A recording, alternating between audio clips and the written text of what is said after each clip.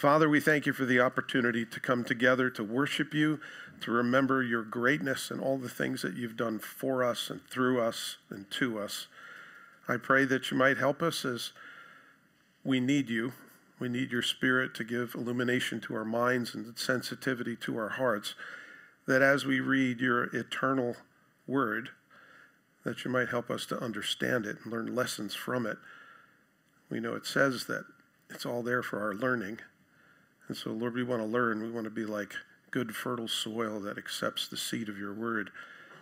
So help us, Lord, and help me this morning as I deliver, that I might shine for you. And help each one of us, Lord, to accept it and to not be forgetful hearers, but effectual doers of what you teach us. In Jesus' name, amen. All right. This week's message is the reluctant reunion. We've been looking at the book of Genesis, and we've been specifically looking at the life of Joseph. It takes up 25% of Genesis, in the Old Testament. And so as we go, we've been seeing how God has been grooming this young man from when he was 17 years old in his father's house, and how God has been growing him up and allowing him to be tested in all of these ways so that he might be equipped to do that which God has called him to do. We saw him go through obscurity, which nobody thought anything of his dreams. God spoke to him. He's had this revelation, and probably the only thing that I can find fault with is he thought to share it with a bunch of insensitive brothers. And as he did that, he wasn't respected, and he was thought of as nothing. In fact, they plotted to kill him.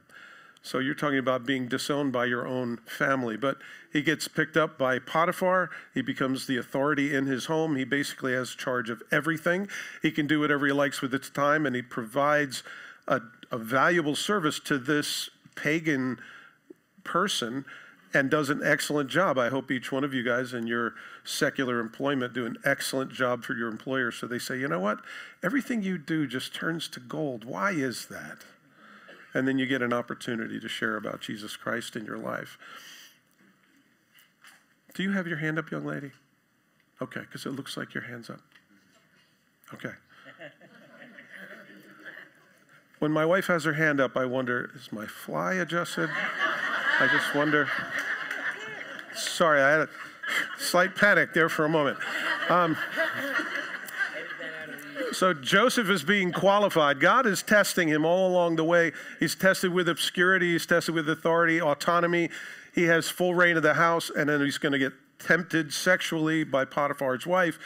Every single thing that he goes through, we see God allows him to be tested so that his character blossoms. And he goes into prison, being falsely accused, not being believed what he said. All of these things happening to Joseph because God has something in store for him. Now I wonder, if you have no troubles in your life, then maybe God doesn't have very high things for you to do. But if you go through difficulty, I wonder if it's because God has some great things for you to do, and he's qualifying you in your character. Makes me go, If I had a cleft in my chin, it would be more appropriate.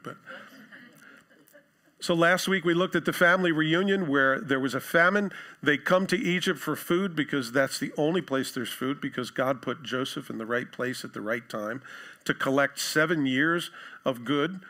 And he collected it. And they said, well, let's go down from Canaan. We'll go to Egypt and we'll get some food. Dad says, why are you all standing around looking at each other?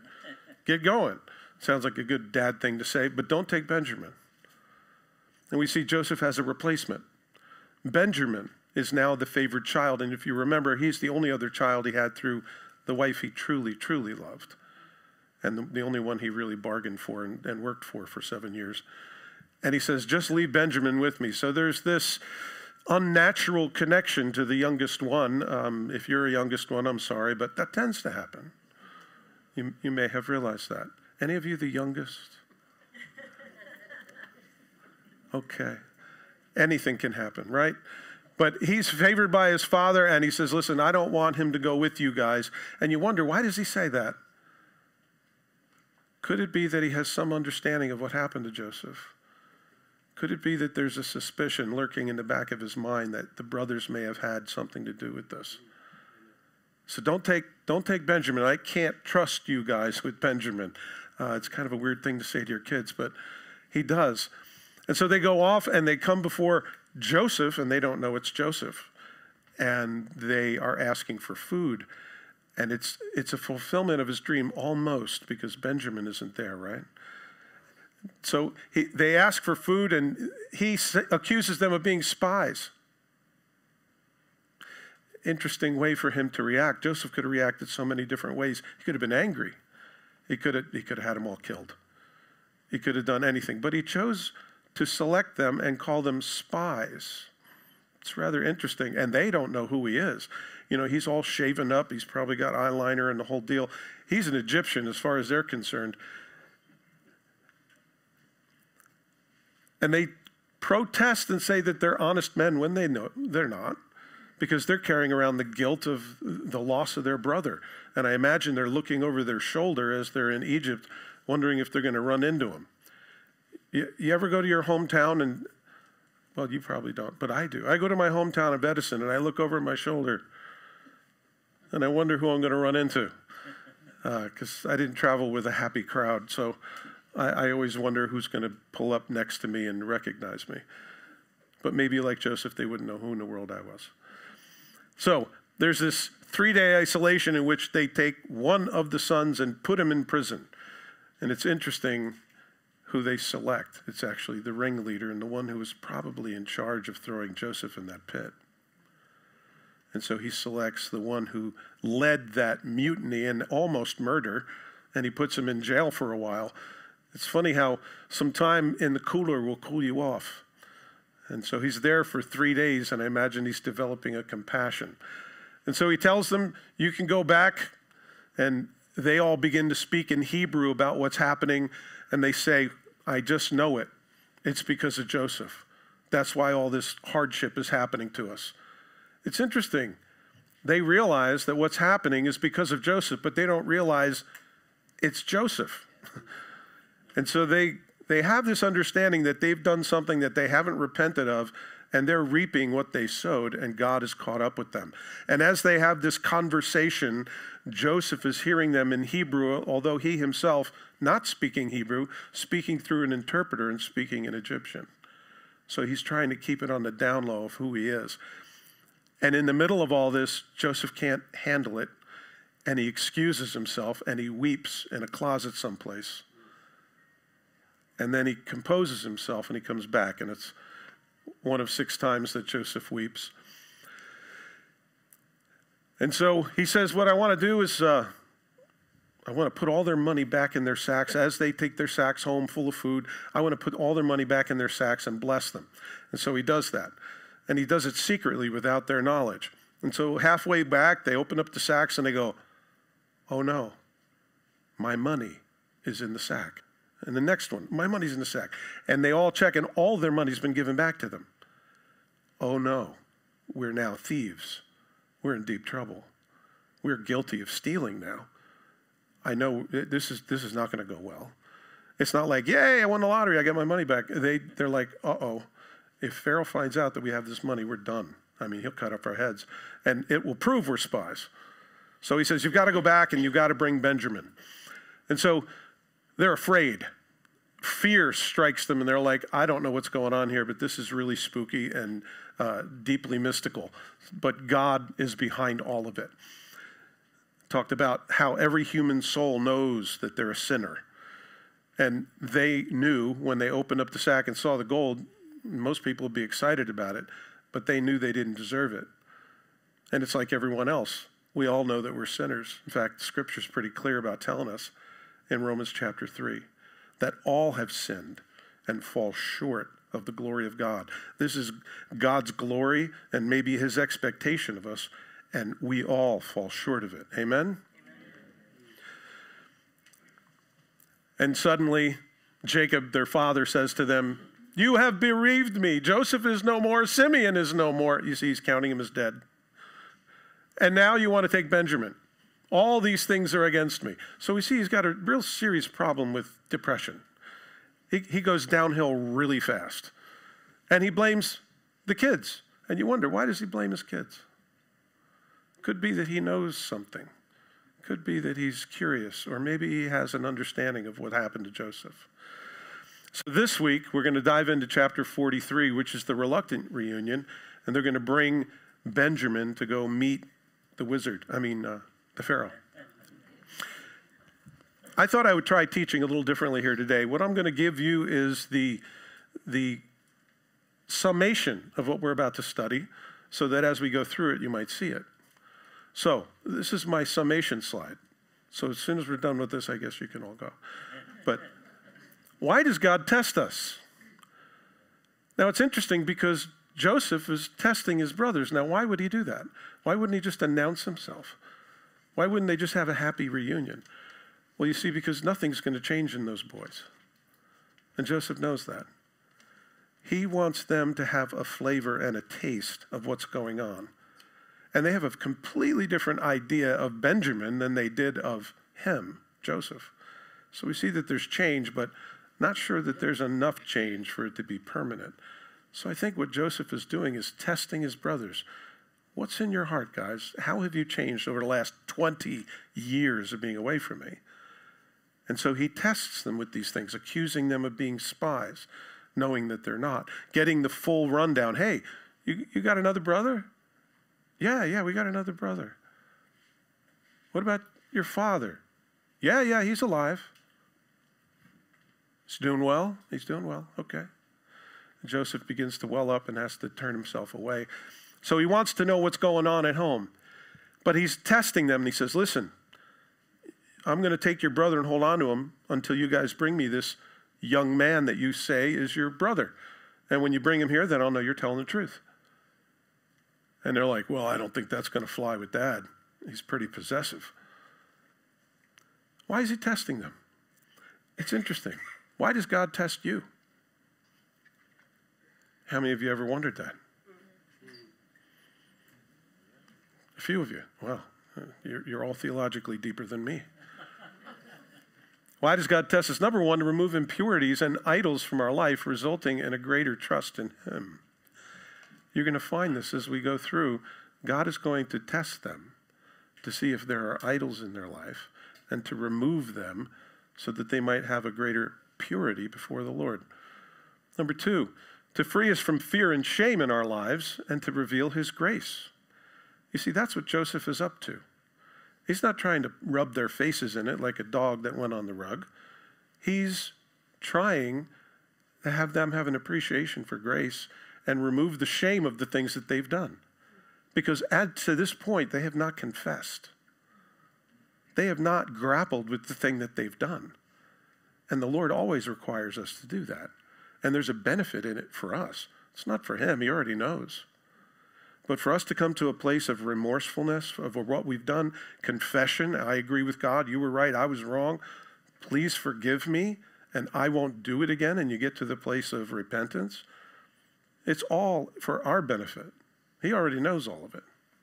So, to free us from fear and shame from our lives and reveal His grace, to draw us closer to one another as a family and have a deeper fellowship. Do you realize the struggles that you go through, that you share with other people, that people pray for you, that suddenly that draws us together? I mean, when I hear about things and I get the email about somebody's suffering or somebody's going through difficulty, and recently this morning I was praying for Jules and his family, and everything is happening there, and all of that, I have to unburden my heart before I study here. I won't hear anything. And it was just really refreshing, because when I saw him this morning, I was joyful. And I wouldn't have been as joyful if I didn't pray. It's one of those things that draws us together, because we all go through things, don't we? We all have a various famine in our life that we have to go through. And suddenly, when we have to bind together and we seek the Lord on that and He answers prayers, boy, it draws us together as a body. So that's one of the benefits. We have deeper fellowship with one another, because fellowship is so much more than just eating food out in that room. And to solidify our reliance on Him so that He might display His love and power. You see, God doesn't want us to be lone rangers. I got this. It's the sheep that wanders from the fold that becomes a target. And I think the Lord wants us to realize that he wants us closer to him, and he doesn't want us to wander off, and he doesn't want us self-reliant, because we fail ourselves all the time. Well, at least I do.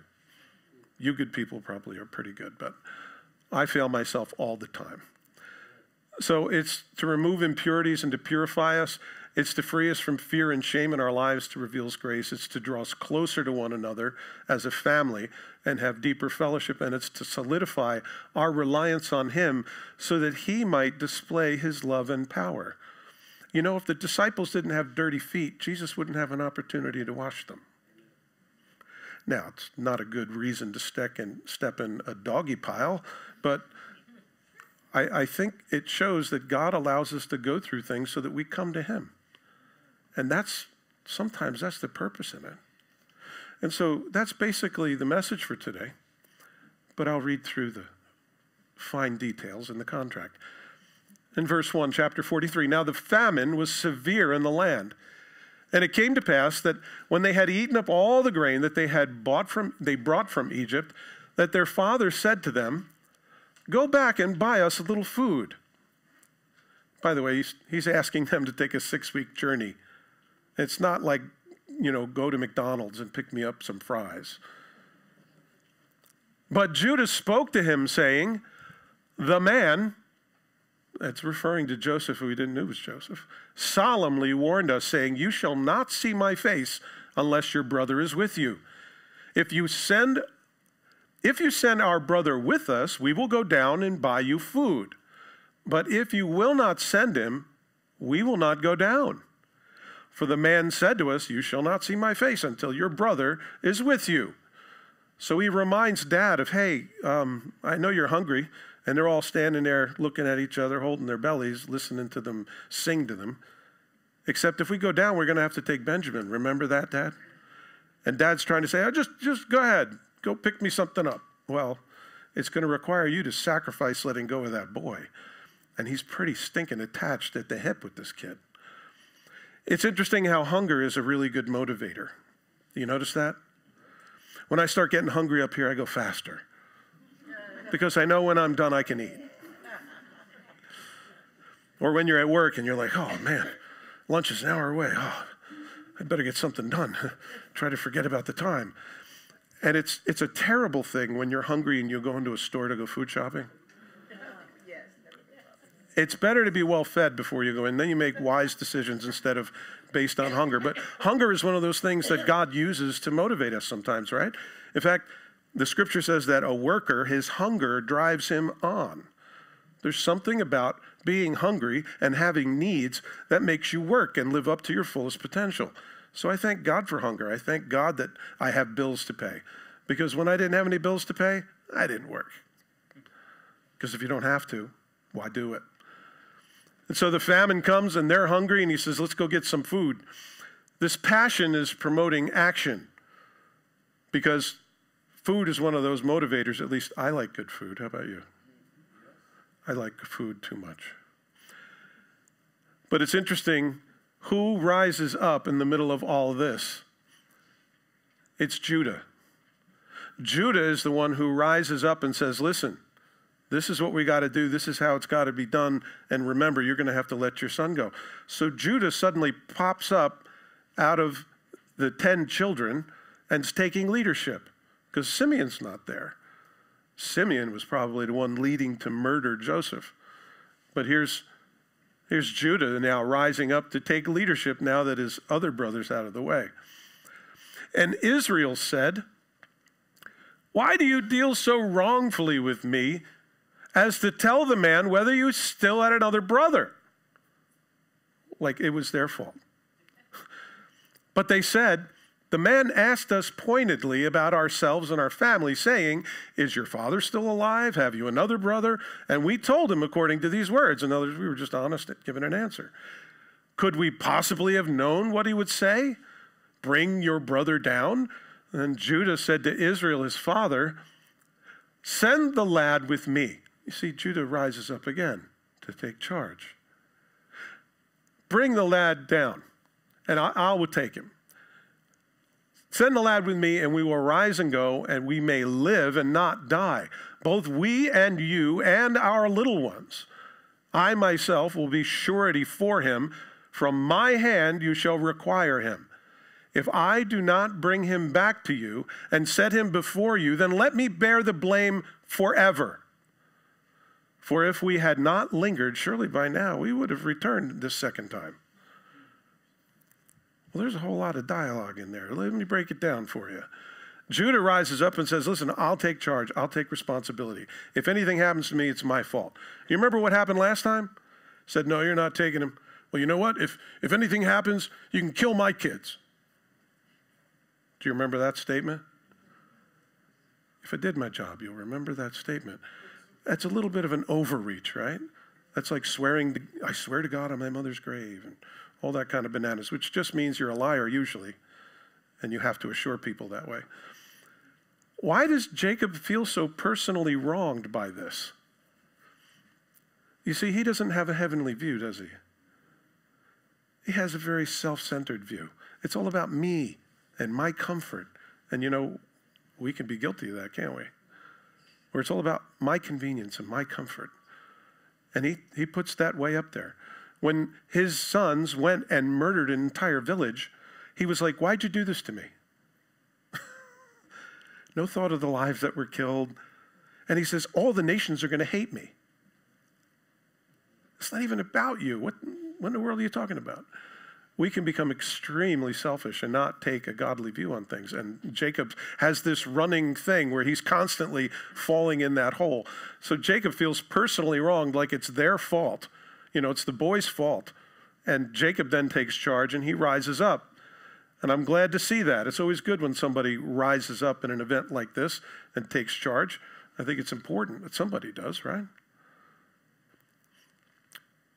He's telling his dad, listen, it's life or death. Either we're going to live and go, or we're going to die staying here. That seems to me like he's making a plea with his father to be reasonable, right? Have you ever had to make this plea to somebody who was irrational and unreasonable and say, listen, what you're saying makes no sense? Right? Have you ever, you never do that?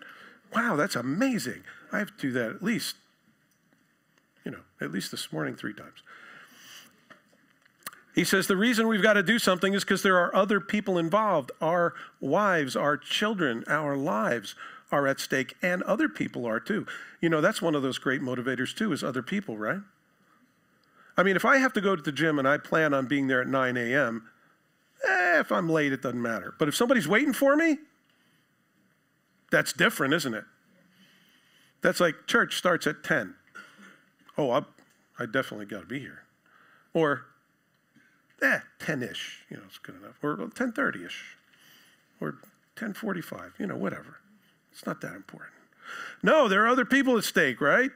And when there are other people at stake, we tend to make things happen, right? You are all incredibly quiet today. I'm going to have to rile you up somehow. And he said, I will take the blame. If anything happens to your beloved son, I will take the blame personally. That taking personal responsibility is not something that's a common occurrence in today's day and age, is it? Hey, I spilled my McDonald's coffee on my lap. You owe me $1 million. Yeah, so you guys know what I'm talking about. Taking personal responsibility. Or the guy who broke into a home and fell down, broke his leg, sued the owner of the home. These things are happening. Or you have somebody who's politically connected and so, they don't have to go to prison. It's okay. Okay, so you're with me now. Good. And basically what he tells his dad is stop being an avoider. Stop putting this off. We have to deal with this. We've got to take care of this. You keep putting it off. If I would have left last time when we told you all this, I'd have been back already. It'd been a done deal. So all he did was prolong the misery over the time it took the food to go away. And now they have to take an emergency run to go get food. It's important that you take care of things at an appropriate time, because if you put them off, you'll miss that window. And surprisingly, there are side effects for that. You guys are still very quiet today. Verse 11. And their father Israel said to them, if it must be so, then do this. Take some of the best fruits of the land in your vessels and carry down a present for the man. A little balm, a little honey, spices and myrrh, pistachio nuts and almonds, probably all of his favorite foods. Take double money in your hand and take back in your hand the money that was returned in the mouth of your sacks. Perhaps it was an oversight. Take your brother also and arise, go back to the man. And may God Almighty give you mercy before the man, that he may release your brother and Benjamin. If I am bereaved, I am bereaved. Okay, if it happens, it happens. Okay, I'll do it. I just see the Yiddish coming out. I don't know why. I want you to take a little nosh with you. Take a little gift for the guy. Some food that he'll like. Some stuff that's from the local area. A little ganoush, a little something. So Israel finally lets him go. Notice which name he's using at this point in time in the scriptures. Israel. Why? Because he's making a right choice. He's showing leadership. He's taking charge of his household, and he's making things happen. The scripture calls him Israel, which means governed by God, instead of Jacob, which means deceiver. I just find it interesting. Scriptures are exact because God wrote them. He used human pens, but he was the one who wrote. So Israel finally lets him go, and boy, that is a hard thing when you've been holding on to something for so long and you finally let go. You guys know what that's like? You hold on to something and you're going to control it. You're going to make sure it's going to do what you want it to do. And finally you go, okay, Lord, it's yours. That's the way we should hold everything in our life, with an open hand, because he'll peel back your fingers one by one and he'll require it of you because it's an idol, right? If something is out of place, and unfortunately our hearts are idol factories. We tend to find all other things to take the place of God in our life. It can be any number of things. You can just fill in the blank. But it's good to see that Israel's finally letting go, and he's like, well, if I'm bereaved, I'm bereaved. What are you going to do? It just, every time I read through that section, I read it like Mel Brooks is here. Mel Brooks is, hey, guys, if I'm bereaved, I'm bereaved. Whatever.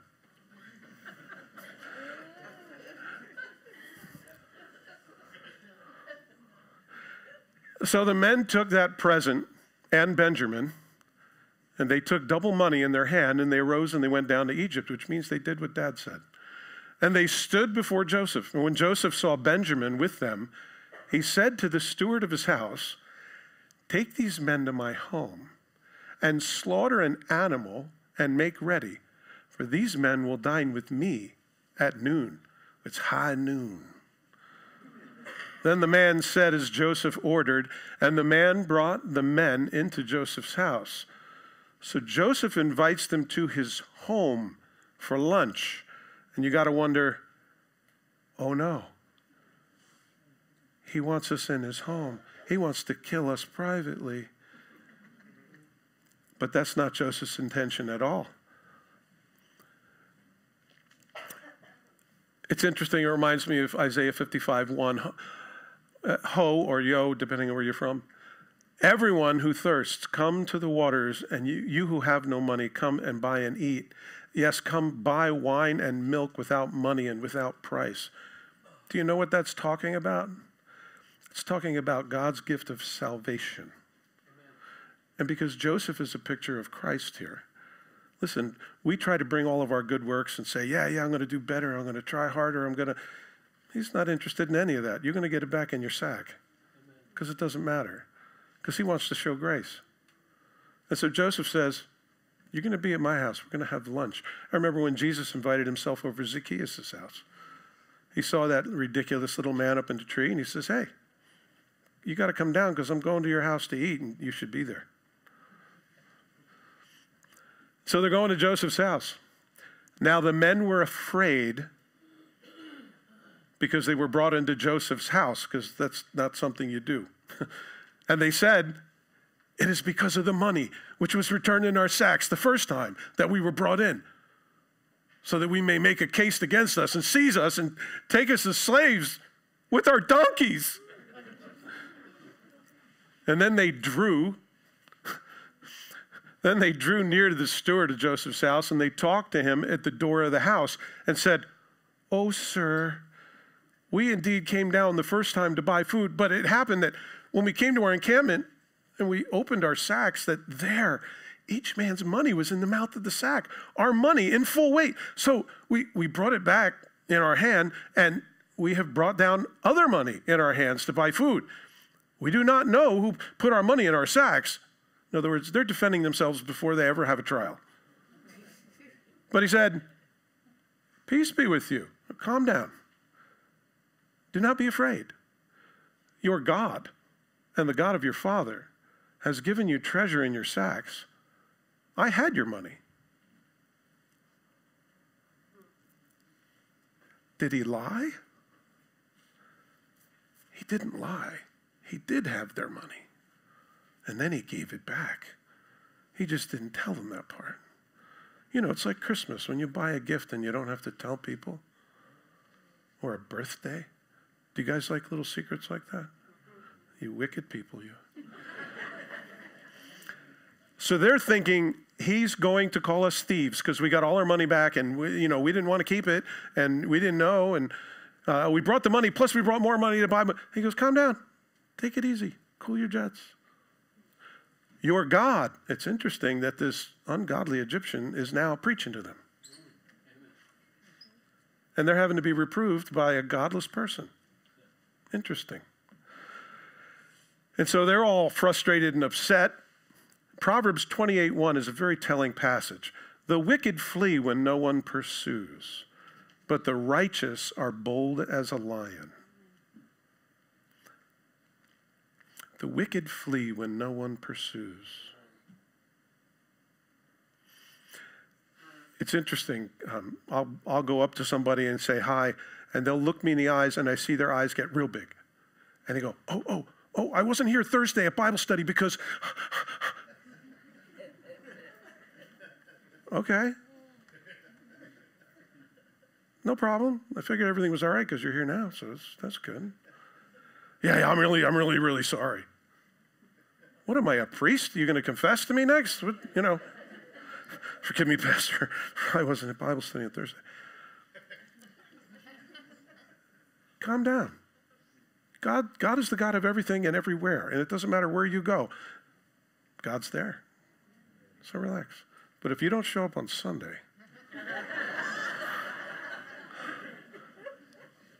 I will find you. I feel like Liam Neeson. Sorry. So they're afraid. They get called to lunch, and they're scared to death that they're going to have lunch. Then he brought Simeon out to them. That had to be a fun reunion. So the man brought the men into Joseph's house and gave them water, and they washed their feet, and he gave their donkeys feed, and they made the present ready for Joseph's coming at noon.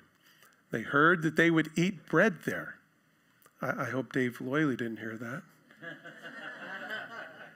They were going to eat bread there. Oh no, there goes my whole diet. And then Joseph came home, and they brought him the present which was in their hand into the house, and they bowed down before him to the earth. And he asked them about their well-being, and said, "Is your father well, the old man to whom you spoke? Is he still alive?" And they answered, "Your servant, your father, is in good health. He's still alive." And they bowed their heads down and prostrated themselves. How often do they bow down? They're always bowing down to Joseph. And they're just so, "Oh, thank you, you're not killing us. I'm so glad." You see, this humility would not have come had Joseph revealed himself immediately.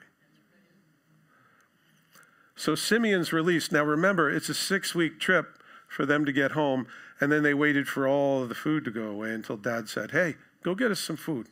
Run out, grab me a Happy Meal." It's another 6 weeks back, so he's been in prison all this time. Dad just figured he's dead. He's dead to me, right? He said, I've lost Simeon. You didn't lose Simeon. He's just in jail. We got to break him out. Can you imagine Simeon saying, oh, they should have been back by now. They should have been back by now. Man, should have been back by now. Just like Joseph, sitting in prison, and sitting in prison, and sitting in prison. It's interesting when you walk a mile in somebody else's shoes, how you suddenly have compassion on what they've been through. And I think that's why the Lord causes us to be tested in these ways. So Simeon is released. It appears as though he was the ringleader throwing him into the pit and wanting to murder him. So it's a very fit thing. Now, Joseph isn't punishing them. He's testing them. He is cultivating a heart of thankfulness in them if they receive it well. And then there's this unusual kindness of Joseph, but it's still concealed because he's speaking in the Egyptian tongue and he's not speaking in Hebrew, and they still don't know who he is. I wonder if one or more of them looked at him and went, he looks kind of familiar. He's got Dad's chin. It's interesting. I wonder if they got suspicious. And then he lifted his eyes and he saw his brother Benjamin, his mother's son, and said, is this your younger brother of whom you spoke to me? I love when God asks me questions he already knows the answer to. Joseph does this here. And he said to me, God be gracious to you, my son. It's interesting, he takes the name of God. And now his heart yearned for his brother. So Joseph made haste and he sought somewhere to weep. And he went into his chamber and he wept there. So he dismisses himself again because he can't control his emotions. And then he washed his face and he came out and he restrained himself and said, serve the bread. And that's when Dave Loyally goes, oy vey. He's a heavy keto guy and he tells everyone the evils of bread. If you don't know him. And so they set him a place by himself and them by themselves. And the Egyptians who ate with him by themselves, because the Egyptians could not eat food with the Hebrews, for that is an abomination for the Egyptians. So Joseph even keeps up this ruse with the separation of everything. He's trying not to cry. He's trying not to show his emotions. He's trying to follow this thing through. He's got a plan of what he's trying to do. And they see that Benjamin gets special favor even from Pharaoh's number one man, who's Joseph. It's like, can't you get recognized by your father? Can't you get recognized by anybody as being important and valuable? It's always got to be Benjamin. It's always about Benjamin. Benjamin's the center of the universe. That's the way they felt about Joseph, but they don't feel that way about Benjamin. They protect him. They show special care for him like his father does. They've changed. You see that? And so Joseph says, bread, let's have some bread. And they get the bread out and everybody eats. And they sat before him, the firstborn according to the birthright and the youngest according to his youth. He put place cards where everybody was going to sit according to their age. Do you know what the chances are of getting that randomly? 1 in 37 million. They must have raised their eyebrows. And the men looked and astonished at one another, for he took servings for them from before him. But Benjamin's serving was 5 times as much as any of theirs. So they drank and they were merry with him. He had all their place cards set up in order of age, exactly as they were. And he made sure that Benjamin's portion was 5 times bigger than theirs. You don't hear anything about them complaining. If it was Joseph, they would have complained. They would have wanted to kill him. But they don't complain. You know, it takes a big person to rejoice in the blessings of others without being envious. If one of you said, hey, Dave, come outside. Look at my brand new Lamborghini. I'd be like, you have a brand new Lamborghini? What a beautiful car. Look at the lines. This is fantastic. And in bright green, fantastic. Wow. How fast do you go when it says 60 miles an hour? 60, that's good. That's very good. It's such a useless thing, like an udder on a bull. Like, why would I want a car that goes 220 miles an hour? Anyway, because you can't do that in Jersey. Did you know that? Parkway and turnpike drivers, did you know that? He sits them, and he gets 5 times more, and they don't complain about it. They seem to be okay with it. It's almost like they're beginning to expect it now, that he's favored. But he's also favored by them. They're different. They're not the same. Learning to appreciate what other people have and the blessings God gives them is a sign of maturity. And so that's my image of what it may have been for Benjamin. It's kind of like breakfast, lunch, and dinner all together in one plate. So why does God test us? To remove impurities and idols from our life, like Benjamin was to his father. To free us from fear and shame in our lives and reveal his grace. To draw us closer to one another as a family and have a deeper fellowship. And to solidify our reliance on him so that he might display his love and his power. You see, Joseph is loading up to do just that. Is to show his love and power. And I'm going to do something I rarely do. I'm going to go right into chapter 44. Here we go. And he commanded the steward of the house, saying, fill the men's sacks with food, as much as they can carry, and put each man's money in the mouth of his sack. Also, put my cup, the silver cup, in the mouth of the sack of the youngest, and his grain money. So they did according to the word that Joseph had spoken. Interesting. Now he's going to put his cup. It's a very special cup that he would use in ceremonies when he would come before God and pray and ask for wisdom. That's all we know. I wish I could give you the whole historical background, but that's all we know. It's not this kind of cup, because that would be a little hard to hide. And those of you who know that's a Stanley cup, which isn't a cup at all. And it's been dropped many times.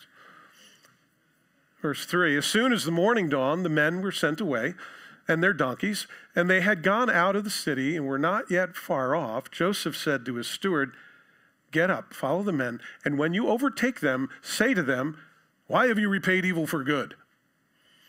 Is not this the one from which the Lord drinks, and from which indeed he practices divination? You have done evil in so doing. And so he overtook them, and he spoke to them these same words. And they said to him, why does my Lord say these words? Far be it from us that your servants should do such a thing. Look, we brought back to you from the land of Canaan the money in which we found in the mouth of our sacks. How then could we steal silver or gold from your Lord's house? With whomever your servants it is found, let him die. And we also will be my Lord's slaves. Oh, ouch. You see, this is like saying tomorrow we'll do business and we'll go to such and such a place and make a profit, and you don't even know what tomorrow holds. Your life is but a vapor. It's here for a moment and then it's gone. You should not speak so boldly. Anything other than Lord will, you're speaking from an evil heart. Don't be so self-assured of your innocence. And that's what they say, right? We're innocent men. They proclaim their innocence, and in solidarity even. They're all saying the same thing. Now, they've covered up, the destruction of their brother already, so they know how to make sure all of their stories align. You know, like when you're going to go to court and hey, man, we got to get our stories straight. They know how to do that. An unjust and extreme proclamation of retribution is attested.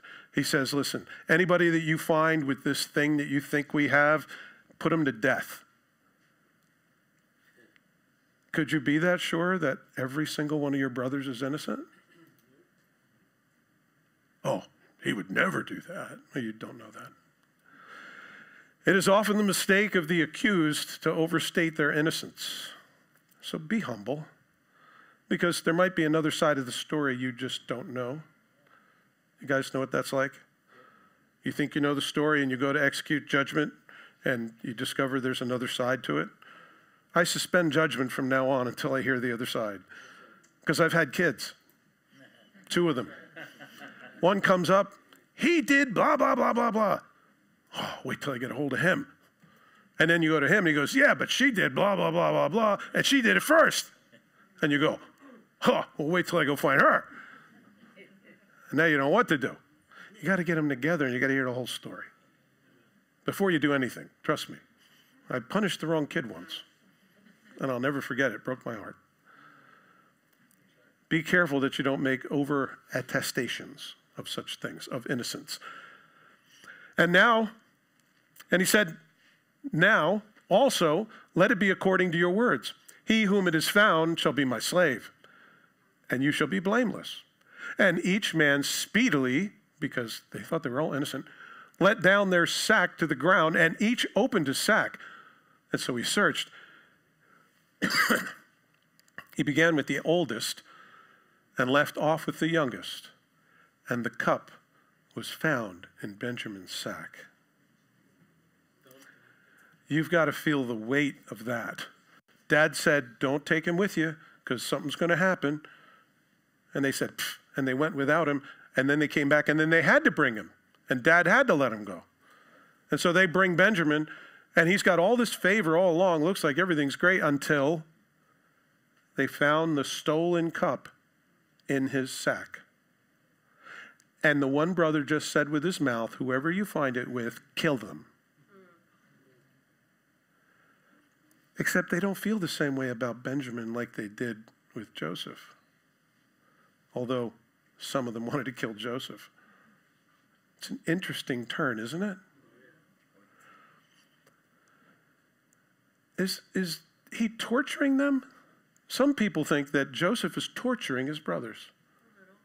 Some commentators do. Some very smart people got big degrees and stuff. They believe they're torturing him. Is this punishment? Or is he trying to purge the hate from their heart? As much as we suffer in this life, it is never as we truly deserve. Listen, whatever it is you get caught at, whatever you get punished for, whatever you get accused of, whether it's righteous or unrighteous, it's not half of what we deserve. Amen? Amen? If people only knew the things that you thought and about your past. My goodness, whatever it is we receive is way more than righteous. In Matthew 26, both in verse 39 and 42, there's 2 mentions of a cup. And I find that very interesting.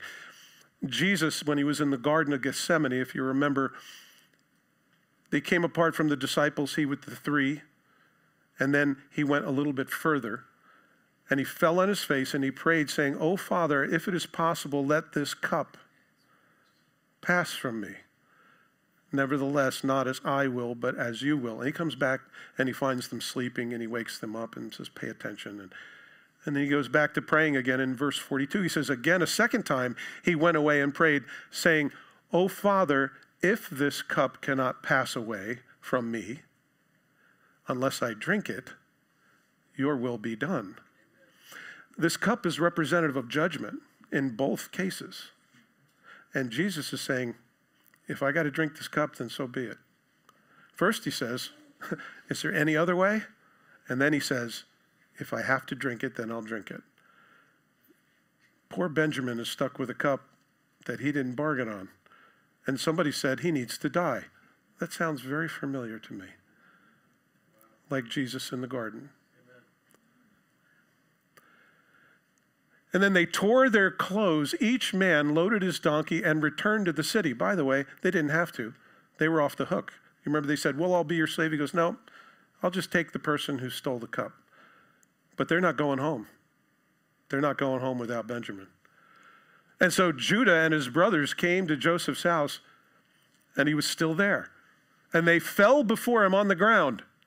I don't know if you guys are keeping count, but they're doing that a lot. And Joseph said to them, what deed is this that you have done? And do you not know that such a man as I can certainly practice divination? In other words, don't you know I got a connection? I know God. Don't you know that? I've got a relationship with God. You're going to try to pull this stuff with me. Don't you know that I know stuff? And then Judah said, what shall we say to my Lord? Who speaks? Judah again rises to the top. What shall we speak, or how shall we clear ourselves? God has found out the iniquity of your servants. What's he talking about? They're talking about Joseph. They're not talking about taking money. They're not talking about taking a cup. They're talking about Joseph. This is God's doing. He found us out. He has found out the iniquity of your servants. Here we are, my Lord's slaves, both we and he also with whom the cup was found. And he said, far be it from me that I should do so. This is Joseph being gracious. The man in whose hand the cup was found, he shall be my slave. And as for you, go up in peace to your father. Oh, there's no peace. And there's no going home. And then Judah came near to him and said, oh, my Lord, please let your servant speak a word in my Lord's hearing, and do not let your anger burn against your servant, for you are like Pharaoh. Do you see the deep shame that these brothers have been bearing for all of these years? Amen. It affects everything that they see, everything that goes on in their life. Shame is one of those things that degrades us in every area of our lives and produces in us a deep sense of unworthiness to receive the fullness of his love. You know, people, we hold on to things that Jesus died and forgave you for. Amen. Let it go. And shame will drag with you, and it will affect everything you do. That's a stain that Jesus took out with his own blood on the cross. So let go. Shame is a very difficult thing to overcome, but the Word of God is very good about telling us how we should think and what we should feel. In this situation, Judah is taking responsibility. He took responsibility with his father. He's taking responsibility before Joseph right now. It's a great and wonderful thing. We're going to see blessings put on him by his father in a little while. He gives a full confession of guilt. He says, God has found us out and found out our sin. They didn't take the cup. They didn't take their money back. What's he talking about? Joseph. He's giving a full confession in front of Joseph. And he says, no, I'm not going to make you all slaves. That would be very unrighteous of me. What I'm going to do is just take the one who had the cup, which is the one they can't afford. That dad said, please don't take him with you because I don't trust you. And I wonder why I didn't trust him. And Judah shows great respect and says, you are like Pharaoh. By the way, respect goes a long way. If you get pulled over by a cop, respect goes a long way. Disrespect, that goes a long way too, but in a different direction. Oh, stories. Respect is a good thing. So now Judah is going to present his case. I'm going to go through it quickly. Pay attention. My Lord asked his servant, saying, have you a father or a brother? And we said to my Lord, we have a father, an old man, and a child of his old age, who is young. His brother is dead. It's interesting. He's saying this to the man who's supposedly dead. And he alone is left of his mother's children, and his father loves him. Boy, that must have been good for Joseph to hear, that he wasn't getting picked on as the replacement. Then you said to your servants, bring him down to me that I may set eyes upon him. And we said to my Lord, the lad cannot leave his father, for if he should leave his father would die. But you said to your servants, unless your youngest brother comes down with you, you shall see my face no more. So it was that when we went up to your servant, my father, that we told him the words of the Lord, of my Lord. And the father said, go back and buy us a little food. But we said, we can't go down. Our youngest brother's with us, and then we'll go down, but we may not see the man's face unless the youngest brother is with us. Then the servant, my father, said to us, you know that my wife bore me 2 sons, and the one went out from me and said, surely he is torn to pieces. Interesting the way he describes that. He doesn't say he's dead. He says, surely he's been torn to pieces. So he knows he's making an assumption. And I have not seen him since. But if you take this one also from me, and calamity befalls him, you shall bring down my gray hair with sorrow to the grave. In other words, it'll kill me. Now, therefore, when I come to your servant, my father, and the lad is not with us, since his life is bound up with the lad's life like so much constipation, it will happen when he sees that the lad is not with us, that he will die. He's presenting his case. I can't go home without this kid. This is what happened. Now you got the background. I can't go home with this kid without him because my dad, he's old, he's going to drop dead. So your servants will bring down the gray hair of your servant, our father, with sorrow to the grave. For your servant became surety for the lad. In other words, I put up my neck for it to my father, saying, if I do not bring him back to you, then I shall bear the blame before my father forever. So he's putting a lot of pressure on Pharaoh to let him go, or Pharaoh's man to let him go. Now, therefore, please let your servant remain instead of the lad as a slave to my lord, and let the lad go up with his brothers. For how shall I go up to my father if the lad is not with me, lest perhaps I see the evil that would come upon my father? Do you hear the heart of this man? Take me. Don't keep him. He's too important to my dad. Take me. You know, there's no greater love than this, that a man lay his life down for his friend. Jesus said that. And it's exactly what Jesus did. It's interesting here in the Old Testament, you have, before the law, you have the substitutionary sacrifice of an innocent for a guilty party. Isn't it interesting? And you thought that was only in the New Testament, right? Or only in the law. It's a substitutionary atonement, which is where one person who is innocent takes the place of one who is guilty. The sacrifices that are all throughout the Old Testament say that very thing. You bring a lamb, and it has to be sacrificed. And for every sin that you commit, there is a sacrifice that you have to make. And it's always something that didn't do anything wrong. It's not like you take the really bad dog that's in your house and sacrifice him when you've done something bad. Well, that doesn't mean anything. It has to be an innocent, perfect animal in every way. It's the substitutionary atonement of Jesus Christ that it points to. And Judah, who happens to be the great-great-great-great-great-great-grandfather of Jesus, is doing that very thing and paving the way. You guys see that? It's incredible. The Word of God is incredibly deep. Why does God test us? To remove impurities and idols from our life, resulting in a greater trust in Him. To free us from fear and shame in our lives and reveal His grace. To draw us closer to one another as a family and have a deeper fellowship. To solidify our reliance on Him so that He might display His full love and power towards us who believe. You see, Joseph, being a picture of Jesus Christ, is doing that. And God allows you to go through trials and difficulties for all the same exact reasons. Amen? Amen. So, next week,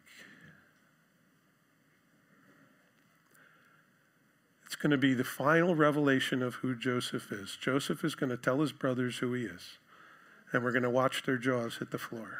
I'm going to ask the worship team to come up, and we'll do just one more song. I wonder if you understand why it is that God allows you to go through the things of whatever it is you're going through. There's a cleansing that happens of our own independence when God causes us to be dependent on Him. There's a freedom that comes as we receive the grace of God through what Jesus Christ did on the cross. And there's a power that we also receive by accepting that. And by dealing with the things in our past, by letting go of shame and those things that we have, we're going to have a better relationship with God and a better relationship with one another. If the Holy Spirit has spoken to your heart this morning about anything, don't forget it. These are precious times for me, and I hope they're precious times for you, where you get to look at yourself in the mirror in Scripture and say, wow, God is letting me go through these difficult things for a purpose. And it is a wonderful discovery and a wonderful journey to discover what it is. But don't forget, because it is our tendency to forget, right? This is a good time to consolidate those things before God and ask him to help you make a change.